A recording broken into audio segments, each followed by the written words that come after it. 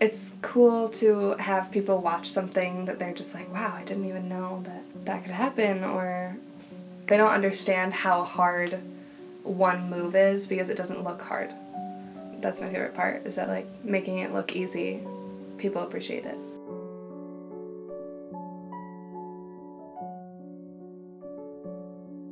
Every day I have an hour and 35-minute class, either in modern or ballet, depending on the day. On Wednesdays I have both. I have a Pilates class, which is 1 hour a week, and then on top of those there's DanceWorks rehearsals and faculty rehearsals and student rep rehearsals, depending on what you're in.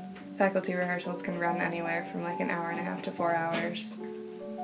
I just got into the faculty show for next semester. You can only be in 2 pieces max, and this is the first time I've ever gotten into 2, so that's really cool. I'm really excited.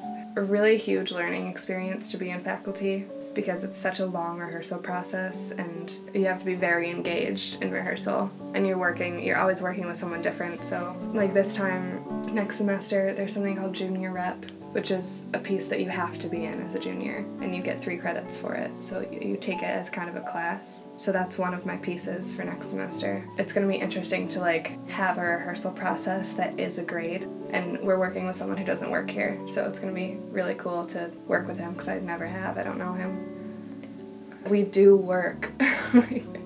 It's not just dancing all day. They're actually, like, our teachers had to tell us that the school itself is cracking down on the dance major because they think that the grades are too high. So, like, our essays and our technique is being, like, really, really heavily graded and, like, very strictly graded because it's being watched. It's really hard to stay positive about yourself in class. Like, you're constantly being corrected and you're constantly auditioning and either getting or not getting things, and you get really critical of yourself. That's the hardest thing to fight through.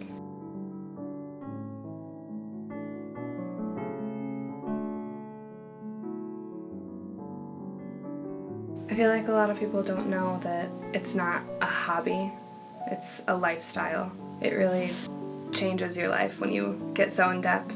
Like, especially, I used to do it as kind of a hobby when I was in high school, and now it's my major, and now it really encompasses everything that I do throughout the day. Like, I'm not gonna push myself too hard because you're constantly worrying about you can't injure yourself or you can't be graded. You constantly have to keep a front of like having it all together, and because if you're tired it can't show in class. It's really demanding, but it's really worth it because it's so rewarding.